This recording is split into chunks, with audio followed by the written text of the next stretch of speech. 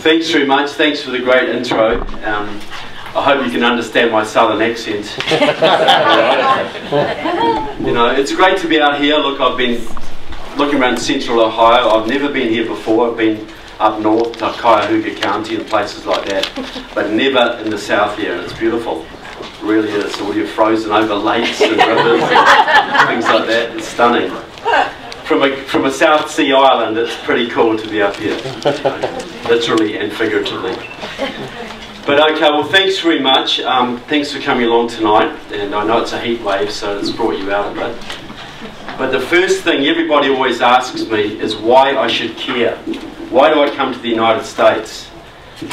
And there's two. I'll just get this open. Okay, sorry, I will need it. There's two basic reasons. The first is simple gratitude, because my country was only saved in World War II because of the huge sacrifice of your fathers and uncles and grandfathers at the battles of Guadalcanal and the Coral Sea and Midway. And that memory is still strong in my country today. The second reason is related, but it's a little bit more selfish. Ronald Reagan had it right. This is the last best hope for mankind. If freedom fails in the United States, if you lose your constitution and your economy, your liberty and your military superiority, which is going day by day, the bad guys of this planet will carve up the world amongst themselves. I'm talking Russia, Iran, China, Cuba, Nicaragua, Venezuela, North Korea and their crazed Islamic allies. They will take this world apart. There's only one thing that's stopping them now, and that is you. Now, I get emails all the time from people saying to me, look, if things turn bad in America, can I come and live in New Zealand? I could start a consultancy, I really could. And I say, look, don't forget that idea, you know. You come down to New Zealand, have a look around, you'll love the place, but it's not a refuge. Nowhere is a refuge. You know, just 1,500 miles to the north of my country are the beautiful Fijian Islands. A great tourist destination, but the Chinese are now training the Fijian military. They're building big hydroelectric dams on the islands. Tonga, nearby, is now virtually a Chinese client state. And that's happening right through the South Pacific. Just last year, the Australian Minister of Defence was up in China for talks, and a top Chinese general said to him, now is the time for Australia to choose. Do you stay under American protection or do you come under Chinese protection? If you are smart, you will choose China because we are the growing power in the region. Now, he wouldn't have been arrogant enough to say that under Bush, even under Clinton, certainly not under Reagan. But he's arrogant enough to say it now because he sees the leadership coming out of your White House. And all around this world, your allies, from Germany to Canada to Britain to South Korea to Japan to Australia, Taiwan, all of them are freaking out because they see that your president seems to love the bad guys more than he loves them. And you saw how this went. You know, your allies are looking at you and they're thinking, well, what did President Obama do to Poland and Czechoslovakia? He took away their missile shield, exposed them to the Russians. They saw how he ignored the pleas of Georgia for help. They see what he's doing to Israel. Israel has no friends left in the entire Middle East now because of the meddling of your president. And they may be forced to take desperate measures to defend themselves. And those measures could put us into World War III. All because of your president. So they're looking at this and they're thinking, well, what's the use of being an ally of America? And you saw where this was going when Obama called for help to go into Syria. All your allies were lining up, right? couldn't wait to get on board Obama's latest adventure. And I'm not saying they should have gone by any means. It was madness. But that shows where American prestige is going. You know, you're Mr. Putin, who spent most of his life as a KGB officer trying to bring your country down, is now regarded as more of a statesman on the world stage than the leader of the free world is. And that's pretty significant, folks. You know, you look at my region, in the Pacific, Japan is now rearming. Japan, which was never supposed to rearm after World War II, they're rearming because they cannot trust Obama to protect them from China and North Korea. You know, so you have a president who's got a Nobel Peace Prize in his trophy cabinet, cries peace all the time, and he's leading us into war. And it's a war that the good guys may not win. The old doctrine that served your country so well, Reagan's doctrine of peace through security, is going out the window. You lose your security, folks, you lose your peace very soon afterwards. So, I'm here promoting my new book. It's called The Enemies Within, Communists, Socialists and Progressives in the US Congress. Now that's quite a provocative title in this day and age. And you'd have to be reasonably sure of your case if you didn't want to get laughed out of the country. My first book, Barack Obama and the Enemies Within, there's a few copies there, was nearly 700 pages. And I'll tell you what, I got real sick of lugging that around the country. I'll tell you. Very heavy. And I promised that my next book would be shorter, would be smaller. But it's actually bigger. Because those bloody commies just kept on coming. You know, the deeper I dug, the more I found. It's riddled with them. And I couldn't leave out Dennis Kucinich, could I? Or Marcy Kucinich. Or Marcy Kaptur. And Sherrod Brown, you certainly couldn't leave out. So, they're all profiled in the book. The book is really about the two big secrets of modern communism. And the first secret, I think they borrowed from the devil, because we all know that the cleverest thing the devil ever did was to convince people he doesn't exist. And what have the communists done in the last 20 years, folks? They don't exist, right? And if they do, they're not a threat, are they? Unfortunately, that's not quite correct. The other big secret of modern communism, and this is hardly ever written about in all the thousands of books on communism. The big secret of modern communism is the ability of a tiny Marxist-Leninist party, maybe only a few hundred comrades strong, to influence and even control the legislative process in their country. In other words, to write the laws that you live by. So what I'm saying here is, folks, that less than 20,000 card-carrying Marxists in your country, Democratic Socialists of America, Communist Party USA, a few others, less than 20,000 card-carrying Marxists are dictating the legislative agenda of the Democratic Party, which is writing laws for more than 300 million Americans. Now that's a very small tail wagging a very big dog, right? A little bit far-fetched, isn't it? You know, but I asked you to, you know, when these people stand for public office, which they occasionally do, the communists will get sort of 137 votes or something, and people laugh at them. You know, what possible influence could these people have? But is it just the number of votes you get that determine your political influence? How many votes did Al Capone ever get in Chicago? Telling me he didn't run that town? How many votes does the mafia get in Sicily these days? Telling me they don't run that province? Bribery, corruption, intimidation, indoctrination, backroom deals, thuggery, vote fraud. There's a whole bunch of ways that small, dedicated groups can manipulate much larger groups from behind the scenes. And that's what Marxism-Leninism is all about. Specifically the Leninism side, because that's about taking power and holding power. Less than 2,000 Bolsheviks took over Russia in 1917, a country of 140 million people at the time. They've had 100 years of practice since then to refine their techniques. And they are real good at it, folks. It's always been small groups that have taken over countries, not big groups.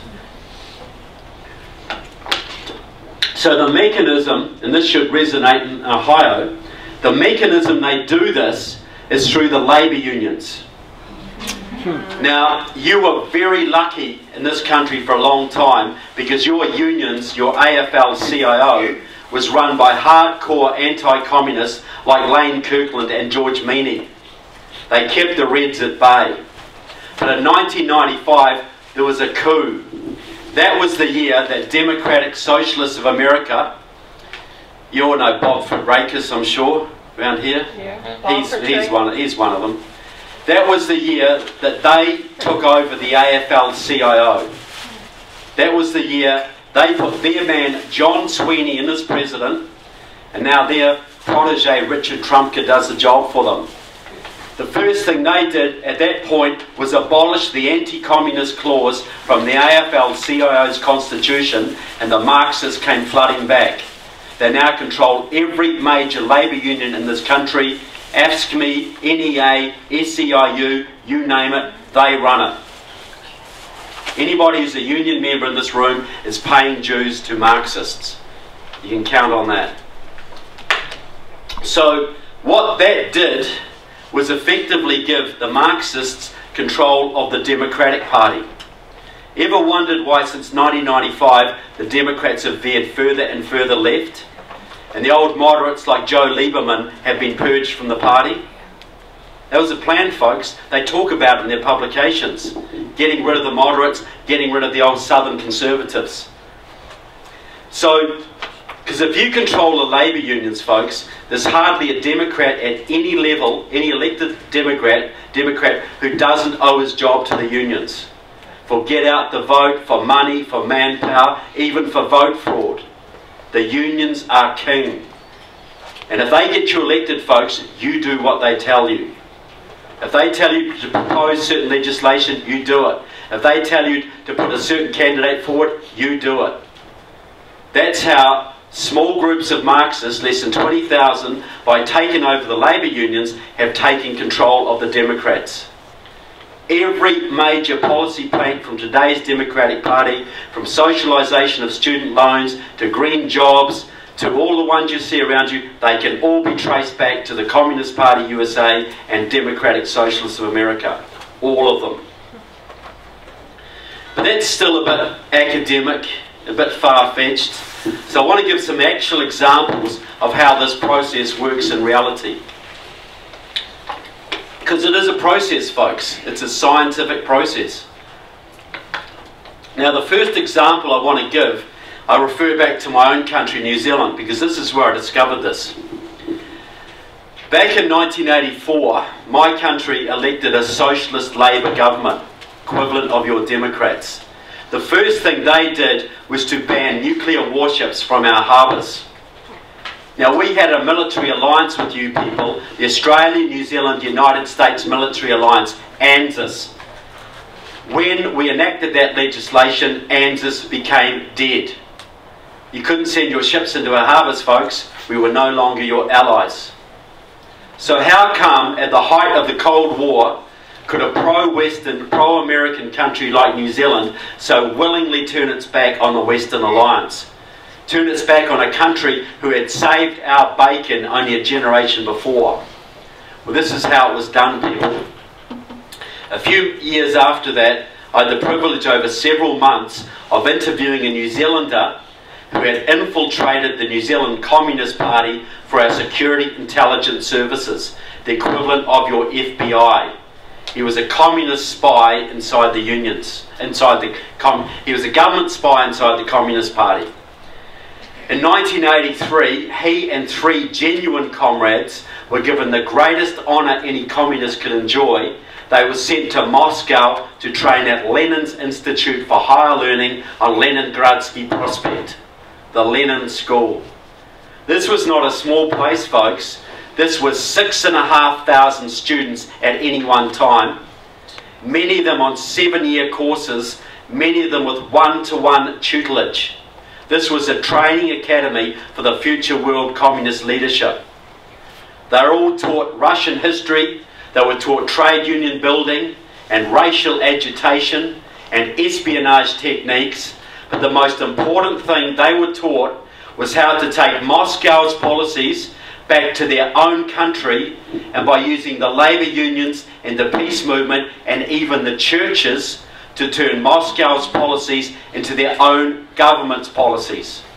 And they did this countless times throughout the West and throughout the Third World, dictating policy in all sorts of countries. Now, this was the time of the massive anti-nuclear marches in Europe. Hundreds of thousands of people were marching through Rome and Berlin and Paris, big ban the bomb banners, get America out of Europe, disband NATO, no nukes, hundreds of thousands of them. And there was a real fear in some circles that NATO, the North Atlantic Treaty Organization, which you guys are the linchpin of, might break up. And the Soviets were, of course, funding and directing all this peace movement stuff because they wanted to destroy NATO, because that would give them control of Europe. And I'll tell you straight, back in 1983, just as in 2014, your military and your military alliances are Moscow's #1 target. #1. Because they know if they can take your military down and isolate you from your friends, which is happening right now, no one stands in their way. They get everything they want. Who's going to stop them, folks? Iceland? Italy? France? There's only one force that can stop them, folks, and that's your country. So they need to take you down. That's why Mr. Putin, despite this little spat over Syria, loves Mr. Obama, because no one has done more to destroy your military than this current president. Absolutely his #1 priority. He is a man who has worked with pro-Soviet, anti-US military communists his entire life. From Frank Marshall Davis as a young man to Alice Palmer in Chicago, a leading member of the World Peace Council, the Soviets' #1 front, a leading member of the International Organization of Journalists, another Soviet front. Went to East Germany, Czechoslovakia and the Soviet Union many times, and she got Obama started in politics in Chicago. Not to mention Bill Ayers and Bernardine Dawn and many others. So the #1, Obama even did his thesis on nuclear disarmament at Columbia. This is his baby, folks. The most important thing Obama said in his entire first term of office, when he was caught off mic in South Korea, thought he was not being listened to, talking to Dmitry Medvedev, the then Russian president. "When I get re-elected, I will have more flexibility to deal with you." "Yes," said Mr. Medvedev, "I understand. I will pass your message on to Vladimir. We are with you." That tells it all, folks. That is the agenda. Now, so the Soviets had this big game going on.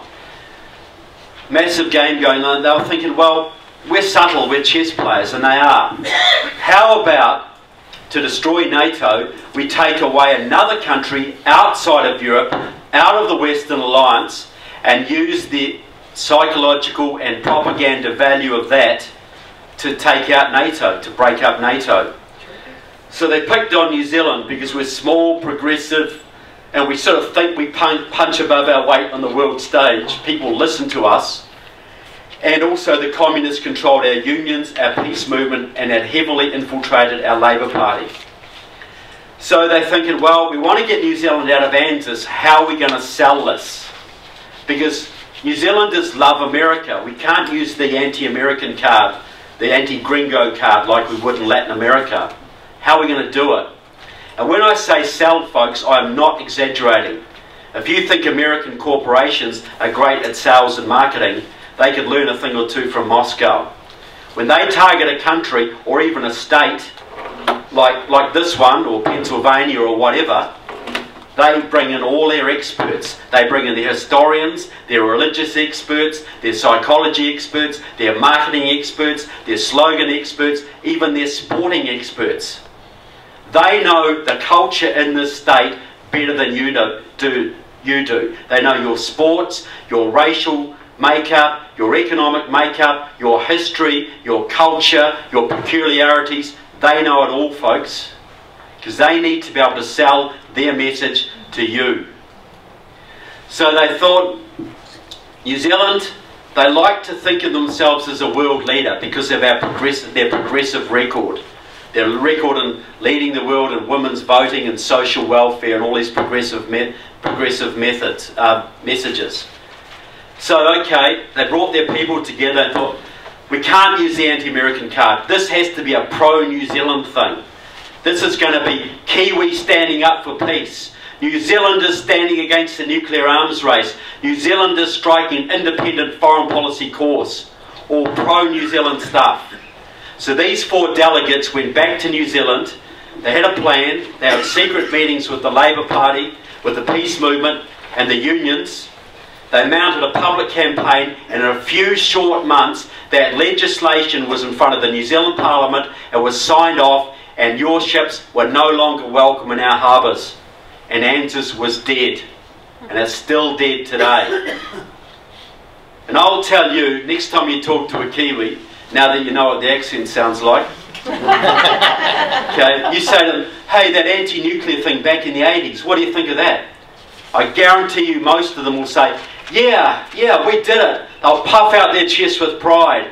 We did it. We stood up for peace. We stood against the arms race.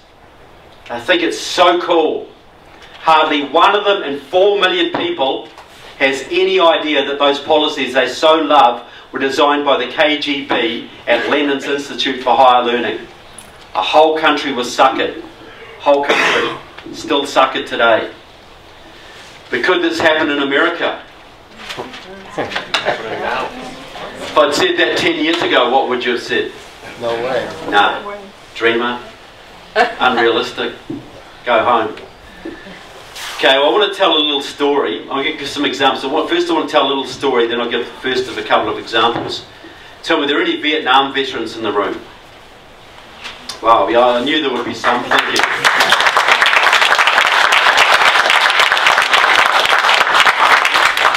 Okay, well, you think of your veterans when I tell a story.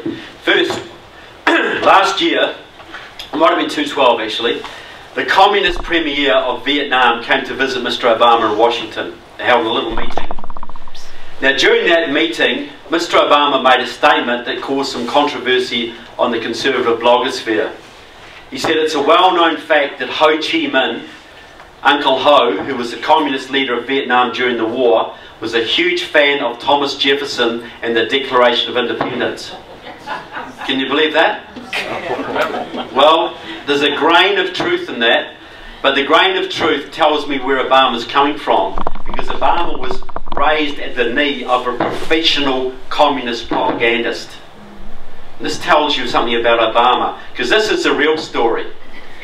Now, back in World War II, Uncle Ho and his communist guerrillas were fighting the Japanese invaders in Vietnam.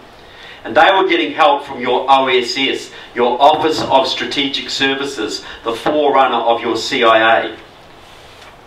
Now, incidentally, the OSS was shot full of communists, because Wild Bill Donovan, the man who set it up, deliberately recruited veterans of your Abraham Lincoln brigades, the American communists who fought in the Spanish Civil War for Stalin, because he wanted people with European military experience. And those communists were never fully cleaned out when they set up the CIA. Your agency was penetrated from day one. Now also note, the American communists didn't fight in Spain as the Vladimir Lenin Brigade or the Karl Marx Brigade. They were the Abraham Lincoln Brigade. Just as the communists had an Abraham Lincoln School in Chicago where Frank Marshall Davis taught, and a Jefferson School in New York. They love to hide their revolution behind your political icons. Do it all the time. Obama loves to do it. So, Uncle Ho and the OSS got rid of the Japanese, but the next step was to get rid of the French colonialists who returned to reclaim Vietnam after the war. It was a French colony. Now Uncle Ho was thinking, well, I want to get the Americans to help me get rid of the French. Because he knew that FDR didn't like the French very much. He wrote a letter to FDR asking for military aid. But he knew to get American public opinion on his side, which he would need, He wasn't going to get that if he went around the country talking about socialist revolution and the dictatorship of the proletariat. But he might get it if he went around talking about Thomas Jefferson and the Declaration of Independence, which is what he did. Did all over the country, did a huge rally in downtown Hanoi, OSS officers through the crowd. Thomas Jefferson is my revolutionary idol. He is the man I model my mission on. The American Declaration of Independence is a model for Vietnam's revolution. All designed to suck in American public opinion. Fidel Castro did exactly the same thing in Cuba until he was strong enough to openly come out as a communist. So it was a propaganda ploy, folks. That was all it was. And Obama was repeating it. Now, if FDR died and a real Democrat named Harry Truman became president, and he was nowhere near as stupid, he basically told Uncle Ho to get lost. Frank Marshall Davis regularly used to write columns in his little communist newspaper in Hawaii calling Harry Truman a fascist. Did you know he was a fascist, folks? No. Well, he must be, because he opposed Stalin and he opposed communism. So therefore he is a fascist, right? That's how the communists think. That's why they call you the names they do. So that failed. That ploy failed. But you can see the techniques they use. Now during that time, during that little tete-a-tete with the Premier of Vietnam, Obama made another statement which I thought was even more significant. He said that Americans are going to have to get on board with repairing the damage done during the Vietnam War. Now what that means, of course, is you have to send your money to Vietnam to repair the damage done by bombing and Agent Orange, by your troops fighting off the North Vietnamese communist invasion. Now there's a little communist group in this country called the Committees of Correspondence, named after your Committees of Correspondence and the Revolutionary War, for democracy and socialism. It's a breakaway from the Communist Party USA, has 300 members. Its most famous member is Angela Davis. You know, the afro haircut and the murder charges back in the 70s. Hardcore group. Their favourite communist country is Vietnam. They're always sending delegations over there. A few years ago, they set up a little front group called the Agent Orange Reconciliation Campaign. Now, the leader of that is married to the Vietnamese ambassador to your country. She's a woman called Merle Ratner, hardcore communist. The purpose of this, they also set up one in Australia as well, a similar group led by the communists in Australia.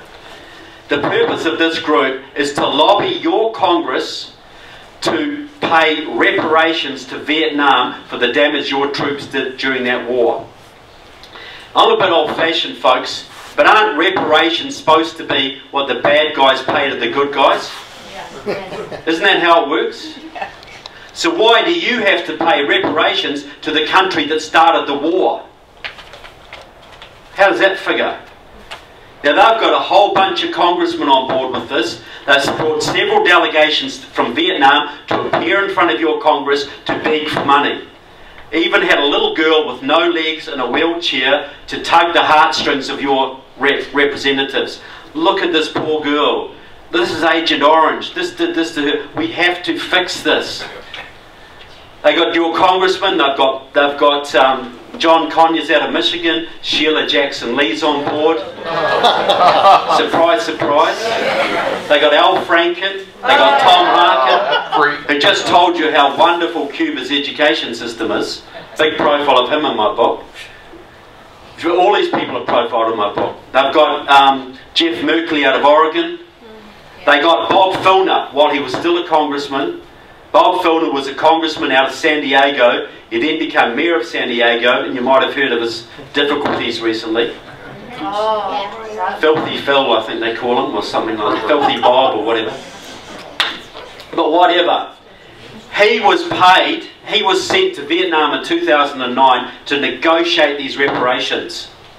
That trip was paid for by the International Association of Democratic Lawyers, an old Soviet front now run by the Cuban and Greek communists.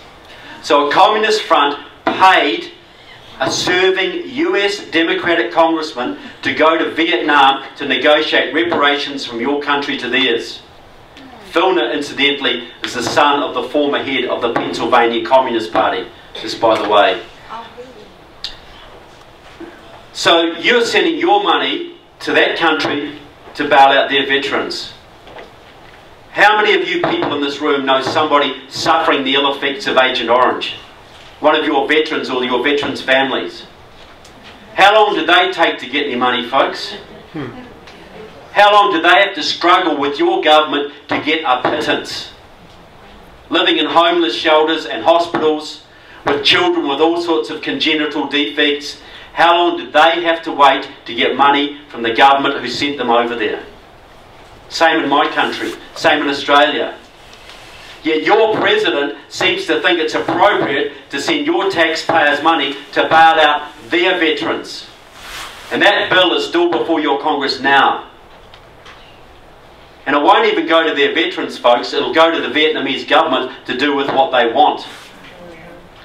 How do you feel about that one? No. It's happening right now, people. 300 communists are orchestrating your congressmen and senators to do this. Right now. But I'll give you a bigger example now. And if you've been following the news, some of you might have heard of this because it's a bit bigger. It's called Obamacare. Okay? Well, good to see you keeping up. Okay? Good on you. Now, look, I know that Obamacare is not fully socialised healthcare yet. It's not single payer. But we all know where it's going, folks. Harry Reid's admitted it. Jan Schakowsky's admitted it. It's going to single payer. Now, I just want to make a point because I still get people defending single payer, or they'll say pre-existing conditions or the uninsured, and it's fair. This is what they do in Europe. This isn't really socialism, folks. Look, I come from a country that's had socialised healthcare my entire life. And I'll tell you what, it sucks. It sucks big time. Everything you've ever heard about it is true and worse. And I'll say something here, look, because these people say to me, oh, you know, it's socialised healthcare is all right. The big word they all forget is quality. They assume that quality is going to be the same, folks. Now, is there any more important word than quality when it comes to your healthcare or the healthcare of your children? Makes all the difference, right? Now, if you're in a free market healthcare system, and I know it's not free market here, but at least there's strong elements of it remaining, you're a customer, right? And you business folk in this room, how do you treat your customers? Pretty darn good if you're still in business, right? You love your customers. You make friends with your customers. That's the American way. And if you're a doctor, your patient is your customer. And the longer your customer stays happy and healthy and productive, the more holidays they can afford to give you. Is that correct? That's how it works, isn't it? But if you're in a single payer system, the government pays all the bills. So the budget is this big, but the needs are infinite. Health needs are infinite, folks, but the budget is fixed. So what do you then become? You become a liability. You business folks, how do you treat your liabilities? You eliminate them, right? As soon as you can. Now look, you talk about death panels, like there's going to be death panels that decide who gets treatment. We don't talk about death panels, folks. Every doctor, every head of every department in our hospitals is his own death panel. You imagine being head of the oncology department in a New Zealand hospital, and your budget is, say, $20 million a year for chemotherapy, or whatever it is. It's a fixed budget, folks. You've got unlimited patients with unlimited needs. You've got a 75-year-old guy in this bed with prostate cancer who needs $200,000 worth of treatment to extend his life 2 or 3 years. You've got a 7-year-old girl in this bed with leukemia who needs $200,000 worth of treatment to save her life and maybe bring her into adulthood. Your budget's fixed, folks. You can only treat one of them. What are you going to do? What would you do? We don't talk about death panels, folks. We know that if you're old and not paying taxes and you're a useless eater, you do not get the same level of treatment as someone who's young and productive and paying taxes. You just don't.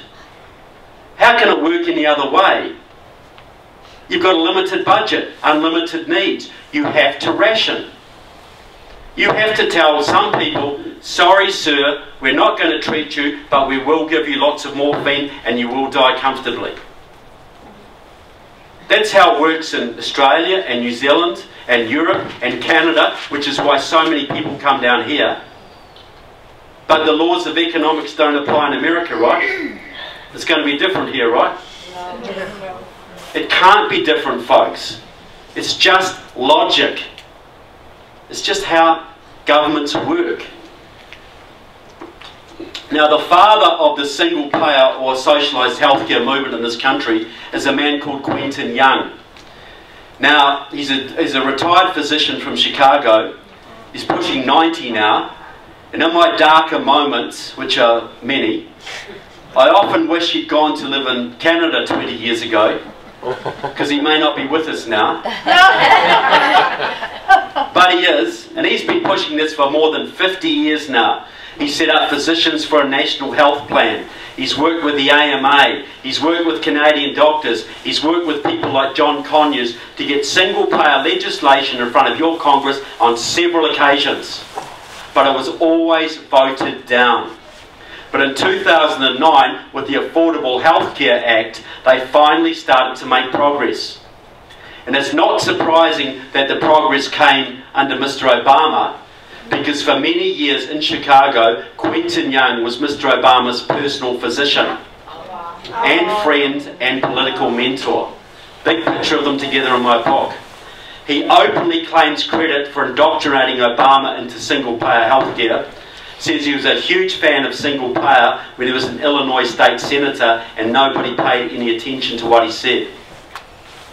Quentin Young was a 40-year veteran of the Communist Party USA.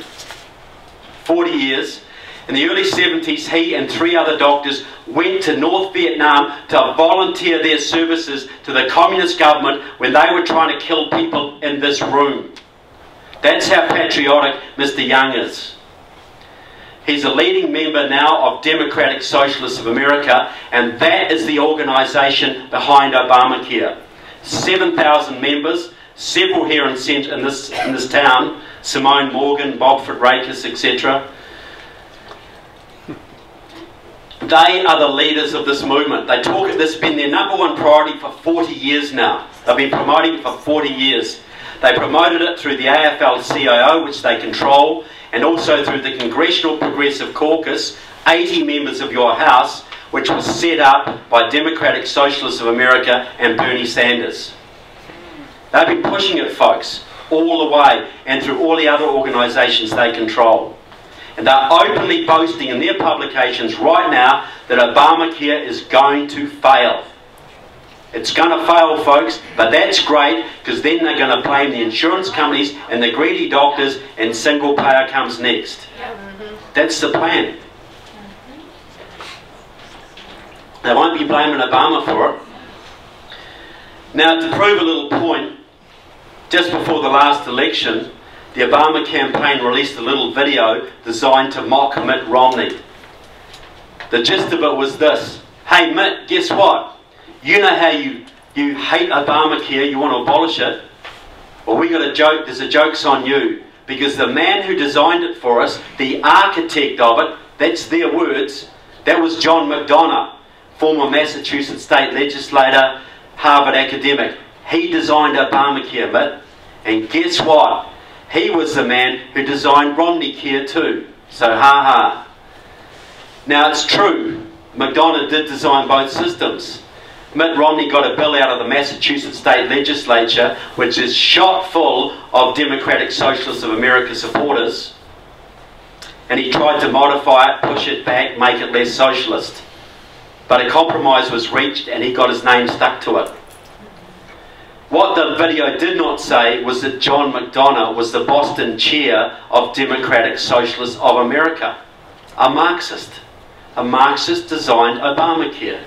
The same Marxist group promoted it for 40 years, and another member of that group personally indoctrinated your president into it. 7,000 members, folks, and they're about to socialise between 1/6 and 1/4 of your economy and change your country forever. If you let them do it. And you cannot let them do it, people. Because there's no way back. Now I want to give another example which is very, very much in the news right now. And that's comprehensive immigration reform. Otherwise known as amnesty. Now you have people in the GOP like Eric Cantor and Lindsey Graham and John McCain and Marco Rubio who tried to tell you this is good for the Republican Party. Because all those legal immigrants, when they get citizenship and voting rights, they're all going to become good little Republicans, right? Yeah. They're going to flock to the cause. Conservative to the core, all of them. Look, this is delusional, folks. We know that 90% of blacks in this country have voted Democrats for more than 50 years. And they ain't changing in a hurry. 80% of the Jews in this country have voted Democrat for more than 100 years. They ain't going to change in a hurry. Maybe in 20 or 30 years, some of the Latinos, etc. will change. They're social conservatives, most of them. But we've got 2.5 years, folks, to save this country. 2.5 years. And I'll explain why. But 2.5 years ain't going to, the change won't happen fast enough.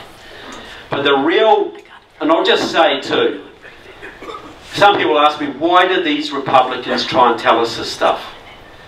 Well, the Chamber of Commerce has spent $1.7 billion in the last 10 years promoting amnesty. What do you think they want, folks? Cheap labour to run their factories and farms.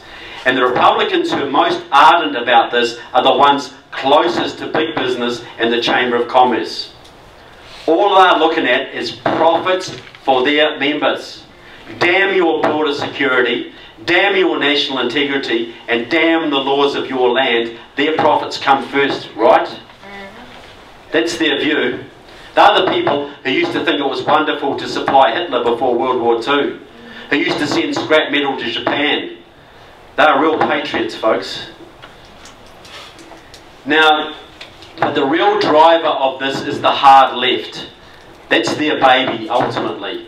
And this movement started back in California in the 1950s with a man called Bert Corona. He was a member of the Communist Party, also a member of the Democratic Party. He set up the Viva Kennedy clubs in the early 60s, the first organised effort to bring Latinos into the Democratic Party. He also set up a huge network of immigrants' rights support networks around the Southwest and Southern California.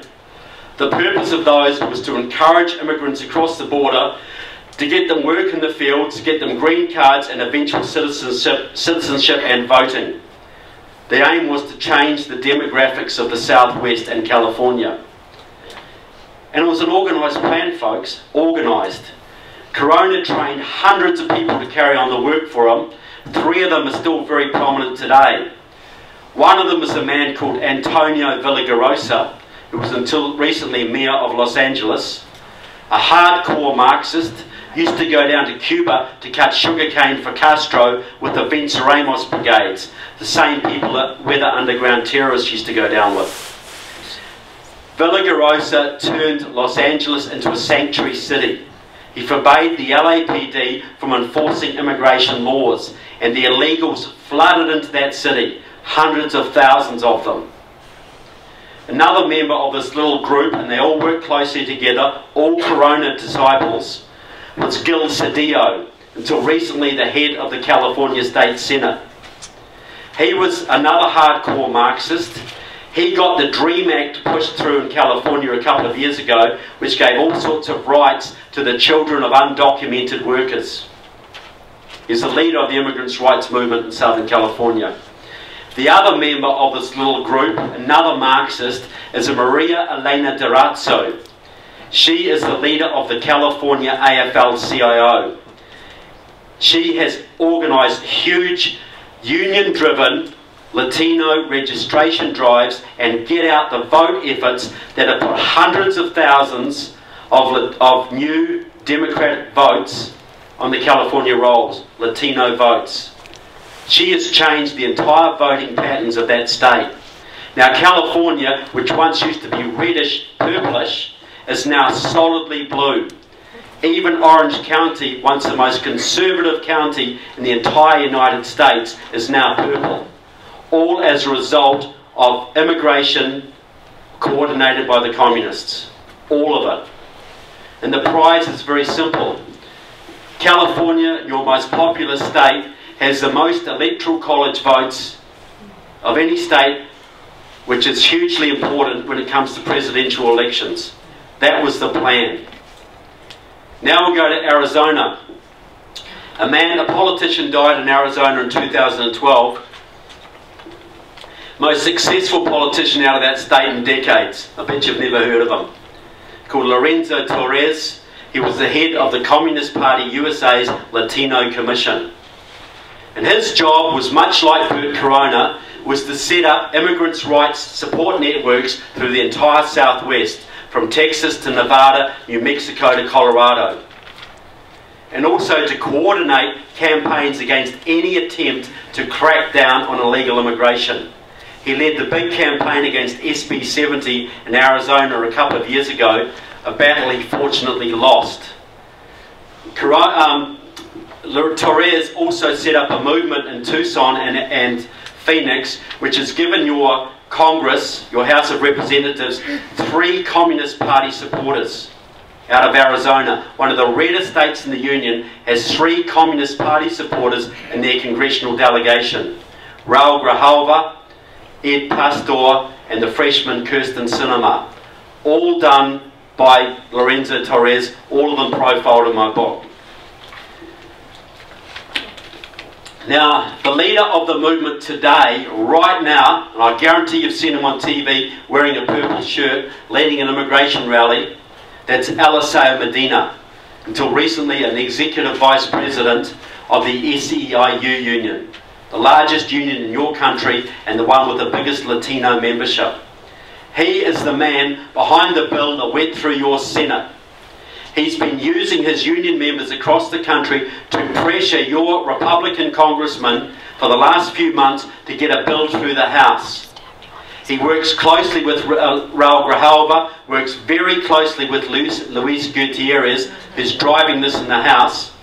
He's a rep from Illinois, a former member of the pro-Cuban Marxist-Leninist Puerto Rican Socialist Party, by the way.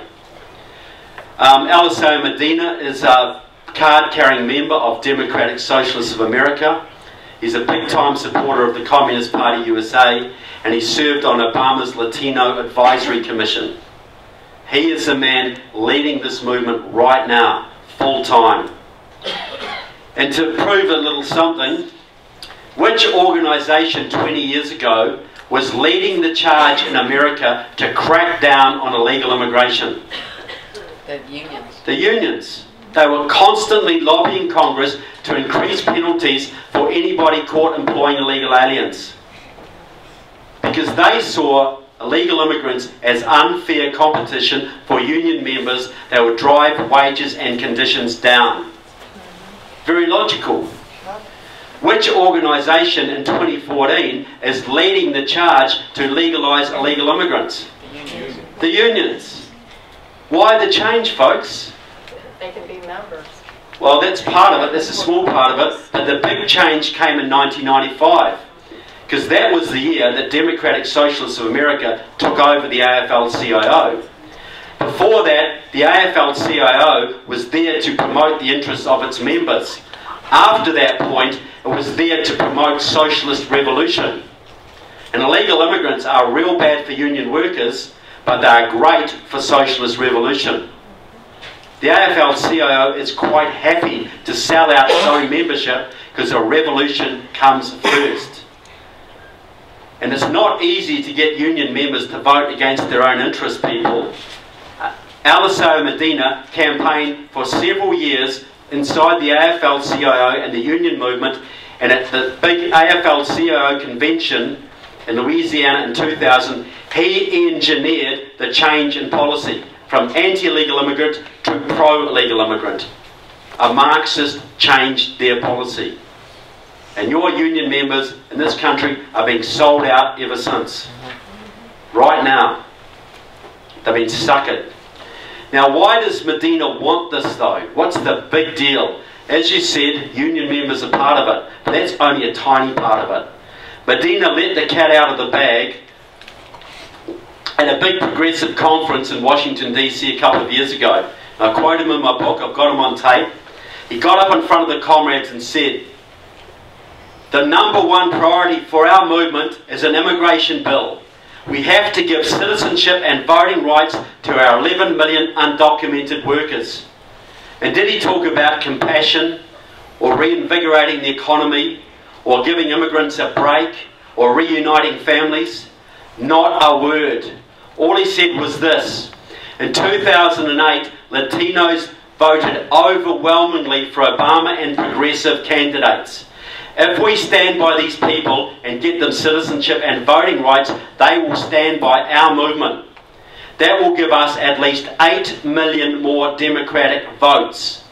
That will give us a governing majority, not just for the next few election cycles, but for the foreseeable future. In other words, a Democrat, one-party state. 8 million votes, folks. Texas goes blue. You take the Electoral College votes from Texas, your second most populous state, combine them with the Electoral College votes from California, which they've already got.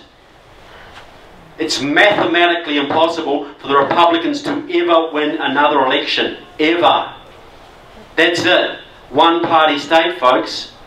And if you think the Democrats are arrogant now, you imagine what they'd be like with the Republicans permanently out of power.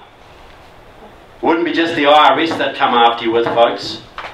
This wouldn't turn into France or Germany. This would be like Venezuela very quickly, and then Cuba, because that is the plan.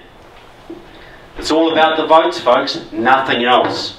And you have people in the Republican Party telling you this is good for the GOP. They are not only betraying the Republican Party, they are betraying their country. And they need to be primaried out as soon as possible and given the message. Now,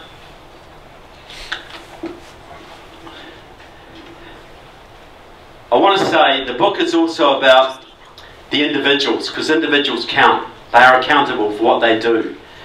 Now, anybody in this room, not counting military, who's ever applied for a federal government job and is willing to admit it. Okay. Now I know, did you have to get an FBI security clearance, sir? I never even got past the application. Okay.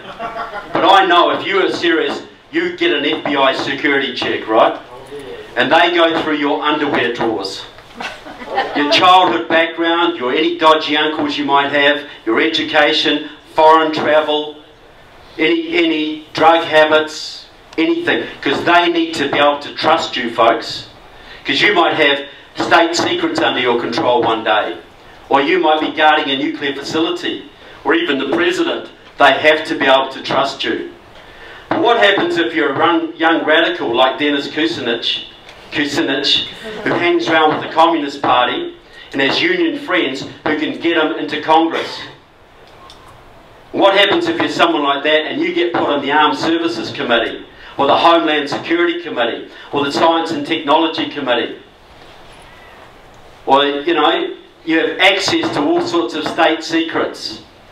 You have the ability to influence public policy on a grand scale.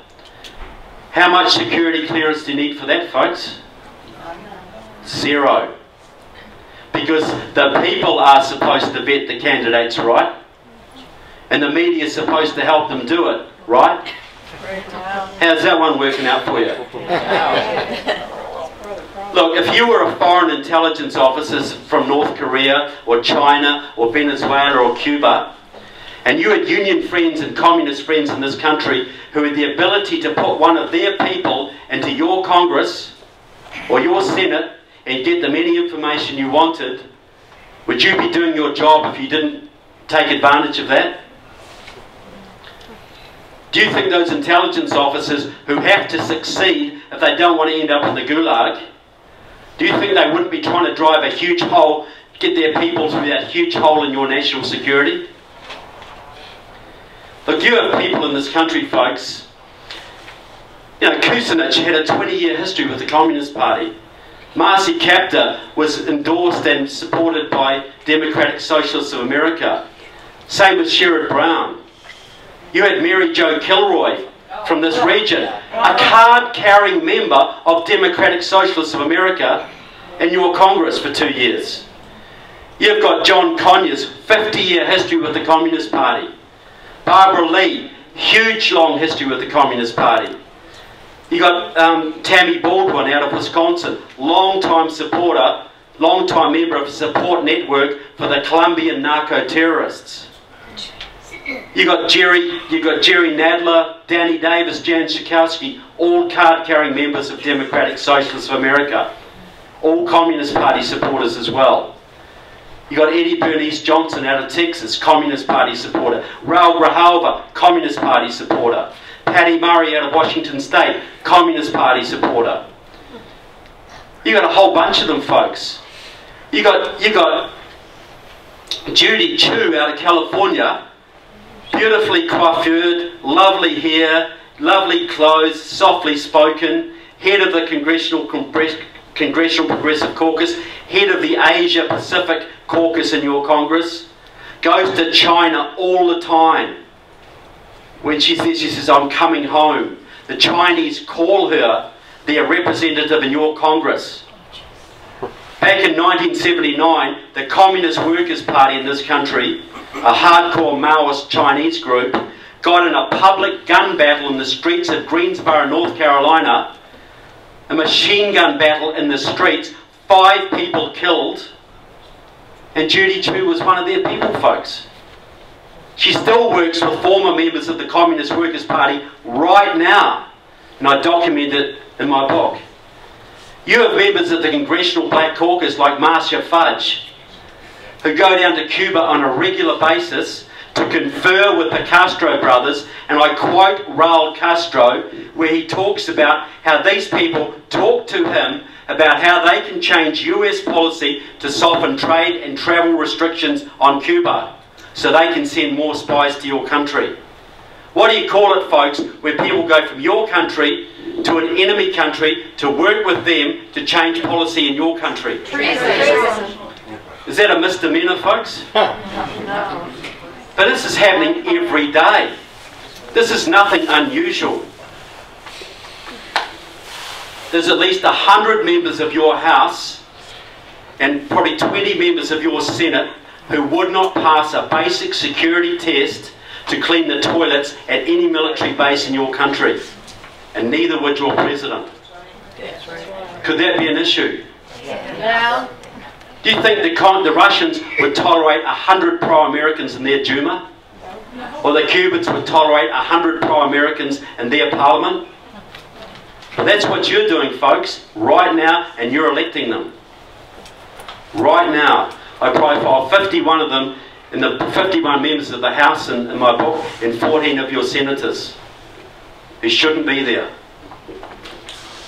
But I don't want to depress you folks with any of that. or bring you down in any way. Look, this is how I see it. If I thought there was no hope for America, I'd be back in my beautiful New Zealand right now, building bunkers and stocking up on baked beans. And I'm not mocking prepping, believe me.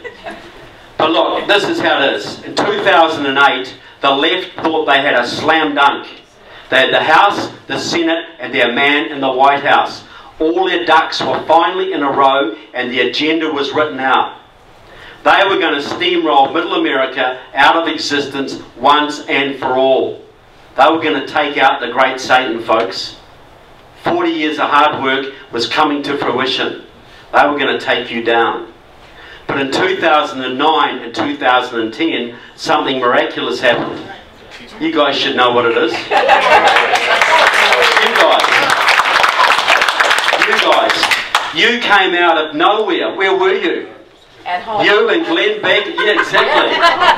You and Glenn Beck and thousands of people like you came out of left field, or should I say right field, and you snuck up on them, folks. You blogged and you marched and you emailed and you rallied and you agitated and you put some spine into the GOP, and you guys took back the House in 2010. Yeah. And what did that do? That brought the agenda of the left to a grinding, screeching halt.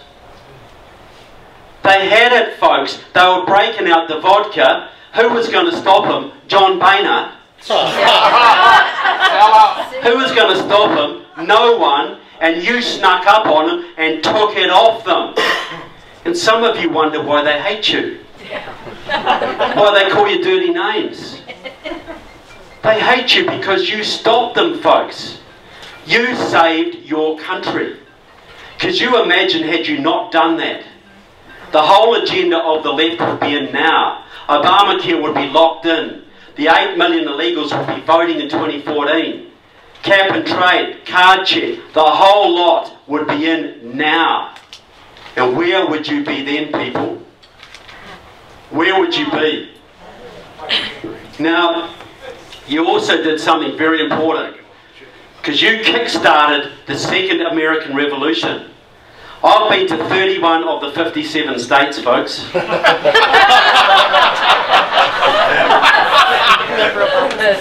And I've addressed meetings in the bluest of the blue, 600 people in Michigan, 500 people in Massachusetts. You get out of the big cities, folks, there are hundreds of thousands of people who understand the Constitution, understand the Bill of Rights, understand the separation of powers, and want to fight for it.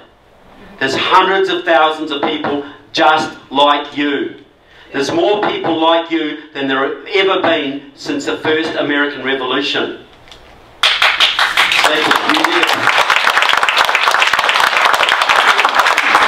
And you're fighting back Common Core and Agenda 21 and taking over school boards and county commissions. You're putting spine into the GOP all over the country. Look at what you've done to state legislatures.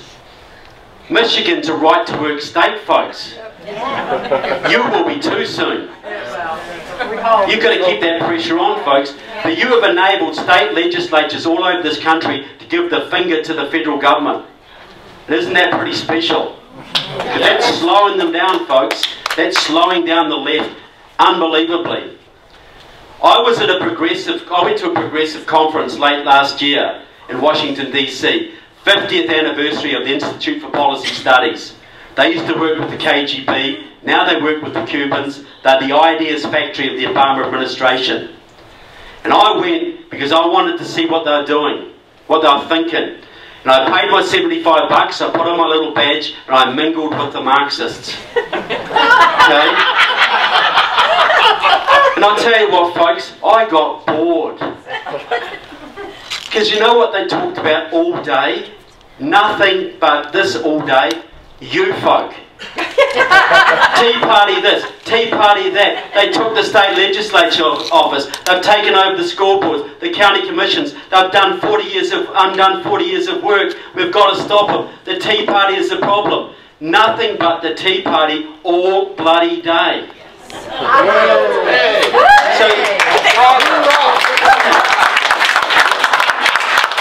So folks, you're like babies who don't know your own strength. They can't pin us down. They can't, because you're so diverse, you know. But you have saved your country. And you've woken up hundreds of thousands of people. A bunch of novices and amateurs, most of you, have done so much. That's why I call this movement miraculous. And look, all over the world, people, you might not see what you've done, but there are millions of people around this planet who are watching you and watching what you're doing, because they know if you can save this country, that's going to spur us on, folks. So you are playing a big role here. Now I'm going to do something now that's very bad manners, okay? But I'm a colonial, right? And we don't go on manners very much, okay? Because it's not kosher to come into someone else's country and tell them what to do, is it? Bad, it's very bad. You don't go to your neighbours and tell them how to do their decor, do you? But I get asked this all the time, okay? Because I see a movement that's burning out, it's burned out, a lot of tired people, a lot of frustrated people, a lot of betrayed people. Where do we go next? What do we do? Are we making a difference? What's the next step? So I'm going to give what I think you should be doing, because my only value to you is an outside perspective. Because you can always see your neighbour's problems better than you can see your own, can't you? And that's just human nature. So this is how I see things. Now, I'm going to go back a little bit in time because I think it's illustrative. Back to 1976.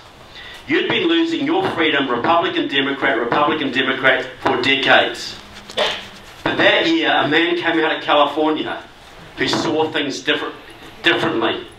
Ronald Reagan came out with a message much like yours. The Constitution, American exceptionalism, a strong America, a growing economy, freedom and liberty. And it resonated, folks. Hundreds of thousands got behind him. Hundreds of thousands of people rallied to the message. And what did the Republican old guard do, folks? They hated him. They despised him. They sabotaged him. I've heard how they sabotage him in this state. He was not allowed to come and speak in this state. Well, some of your old guard people, a 95-year-old woman who basically did this. They hated him, people. No matter how many Reagan dinners they hold today, they hated him back then. That's true. And they just beat him. They got Gerald Ford the Republican nomination that year. Ford went on to take on Carter. Jimmy Carter won.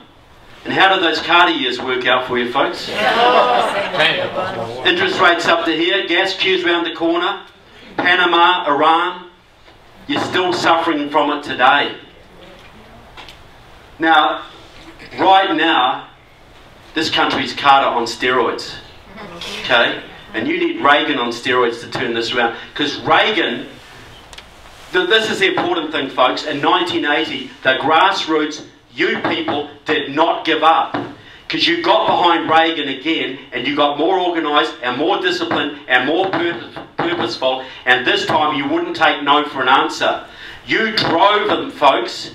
You drove them, and you forced the GOP to give them your candidate. And who was on the right side of history, people? Reagan. Who was on the right side? You were on the right side. Because he changed this country. He stood up to the Soviets, he restored your economy and restored your pride in your country. Anybody going to argue with that? No. Look, and I'll just digress a little bit, because I'm always told we've got to get the young people on board, the young people in the movement.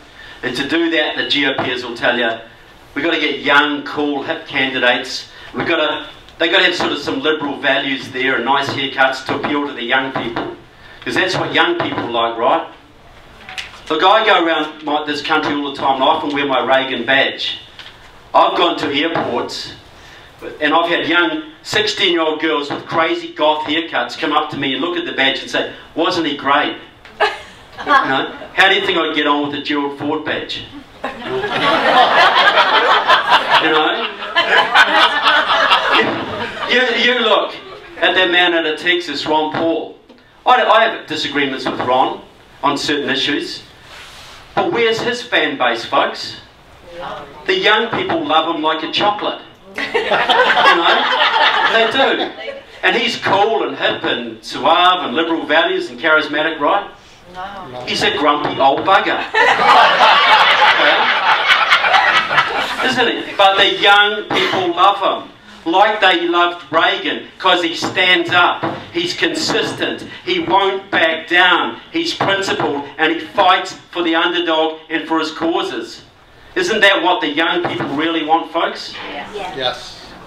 Now, right now, this country is Carter on steroids. You need Reagan on steroids to turn this around. But not just to go where Reagan did, but to go way beyond it.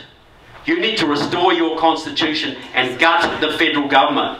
You know that, folks. So you've got huge battles in front of you. You've got 20 years, 30 years to save this country. But you've got two huge battles. Because if you don't win in 2016, folks, and they get the illegal immigrants legalised, it's going to be real tough. Real tough. Now, realistically, there's one political force that can stop the Dems in that time.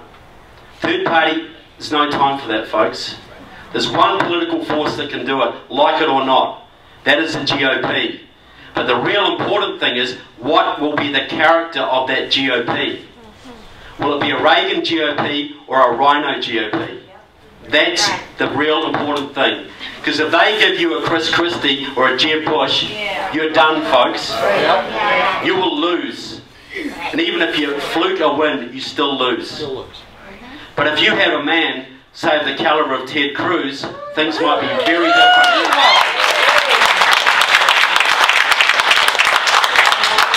So this is what I would do if I was a man like Ted Cruz. And I can't pick your people for you, but he's a front runner right now. If I was Ted Cruz, I'd want to get in early, and I want to get that Reagan coalition assembled now. Because you need everybody, folks. Because you're going to have vote fraud and the media against you, and all the dirty tricks under the sun. You need everyone. You need those 1% of young libertarians who voted for Gary Johnson.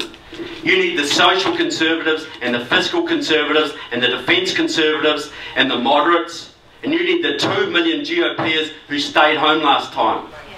And you also need the 4 million evangelical Christians who don't vote. You need all of them, folks. You can't afford to turn any of them away. But how do you get them? And how do you get them united and inspired? If I was Ted Cruz, I'd do this. I'd go to them right now and I'd be saying to all these groups, because they all want something. The libertarians, they're interested in economics and the Constitution. The social conservatives want something. The fiscal conservatives want something. They all want a slice of the pie. Now, I'd go to them first, I'd say, look, first thing I'm going to do, I'm going to put a man like Alan West on my VP ticket.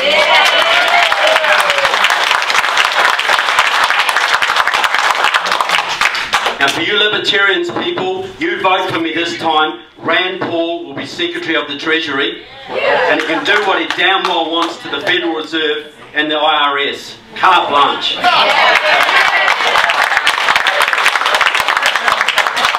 And you energy voters, Sarah Palin, Secretary of Energy. Drill, baby, drill. Drill in your backyard if you want to. John Bolton, Secretary of State. You tell him, John. Ambassador to the United Nations. No one.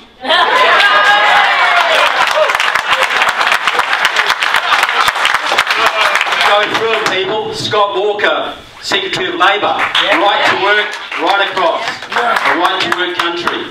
Dr. Ben Carson, Secretary of Health and Human Services. Mark Levin, Attorney General.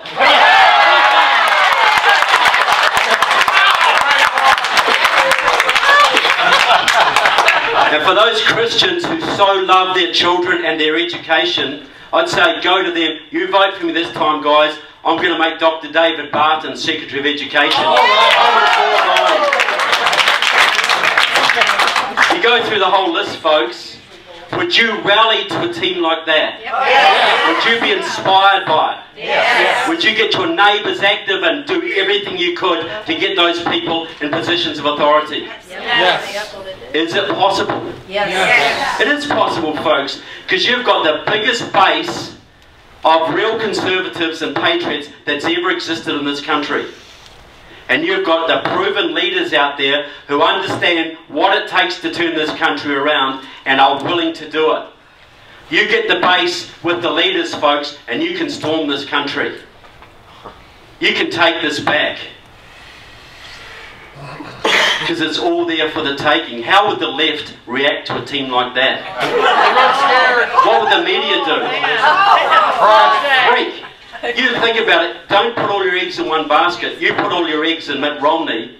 He got tarred with Bain Capital. It was all over. Sarah Palin was isolated and targeted and taken out. You try taking out a whole team of 15 or 16 hardcore people who don't take any crap from anyone. Yeah. That's what you need, folks, because you've got to go beyond Reagan. Yeah. You can't just hold the line, folks. This has got to be an attack that takes back America and gets rid of the bad guys and gets rid of the people who want to destroy your Constitution. That's what it's going to take. So what I'm asking for, folks, is 2.5 years. Because you've all done 5 years, people, and you're tired and you're burnt out, and this is a thankless, thankless task. But if you give 2.5 more years, because that's going to decide the fate of your country one way or another, 2.5 years, if you give it everything you can, folks, the very least I can promise you is the ability to look your children in the eye and say that I did everything I could. Is that worth something to you? Yes. And if you win, folks, and if you win, and you can win, you'll give your children not just the country you inherited, you'll give them something even better. And is that worth working for? Yes. Look, I know how tough this is, folks. This ain't an easy task. The victory is not assured by any means, but you have a chance. Get the base with the leaders. Unite. I was up in Morristown, New Jersey last year.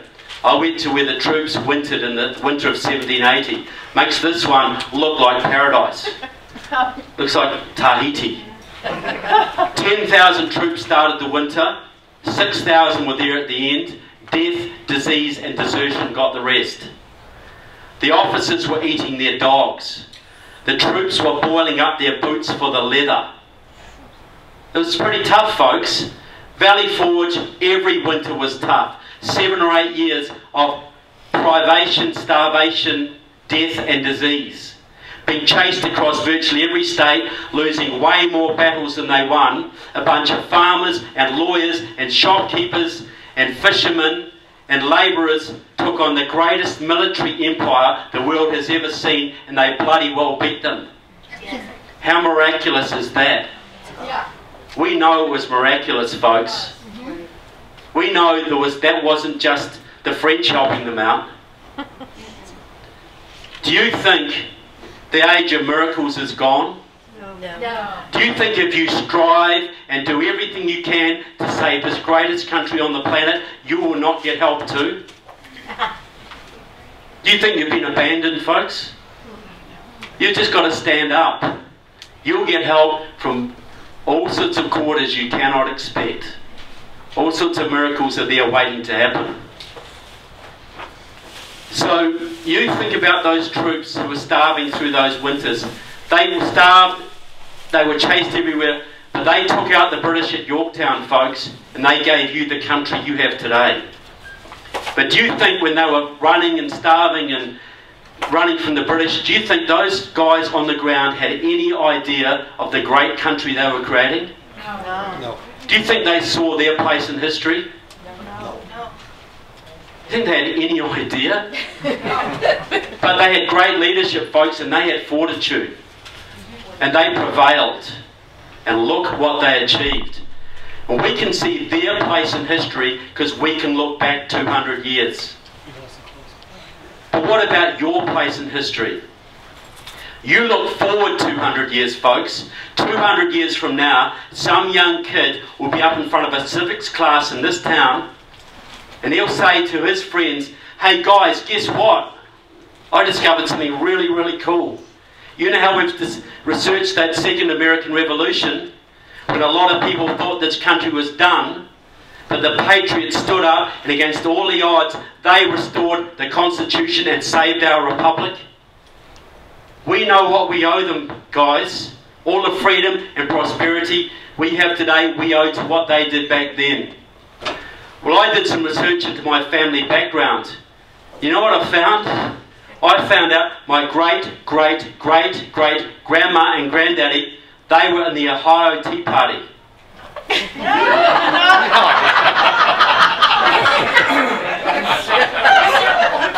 So how cool is that? So that's your place in history, folks. I just want to say to you guys, thank you so much for what you're doing for your country, for my country, and for liberty. God bless America, and God bless the Tea Party. Thank you.